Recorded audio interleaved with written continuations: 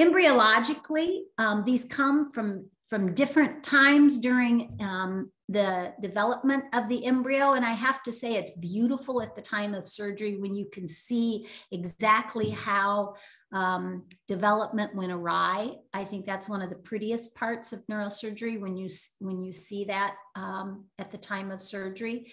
If there's an abnormality with the notochord, you can have caudal regression syndromes where the bottom, remember that the conus, right, the tip of the cord, and S2 and below come from the caudal cell mass. I'm sure that you remember that.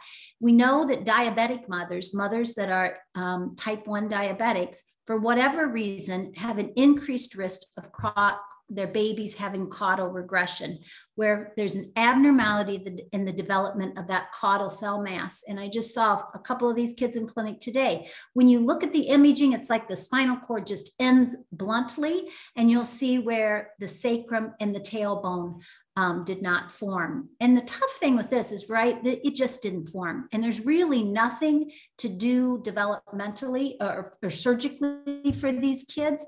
They usually have very neurogenic, poorly functioning bladders, and they can also have weakness in the legs. In my career, I've only seen one child that has had segmental spinal dysgenesis, where just in the middle of the thoracic cord, it didn't develop. And that can be devastating for a little child. From a notochord integration or abnormality, you can have that split cord malformation, which can also lead to different cysts that you can see within the cord. Again, very uncommon.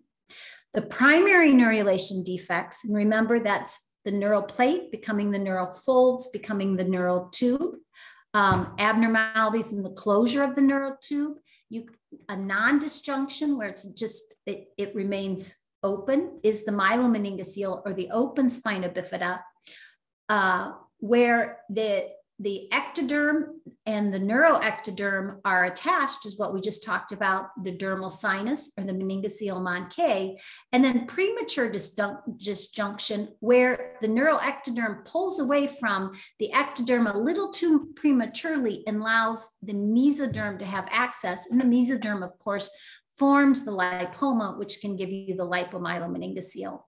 Abnormalities of secondary neurulation, again, is caudal cell mass, can be the terminal myelocystocele, which is where the spinal cord comes down and ends in a large balloon, and is also the phylum comes from secondary neurulation, and so the fat in the phylum. We're not sure why or how kids end up with fat in their phylum, but we know that fat in the phylum can give tethering symptoms.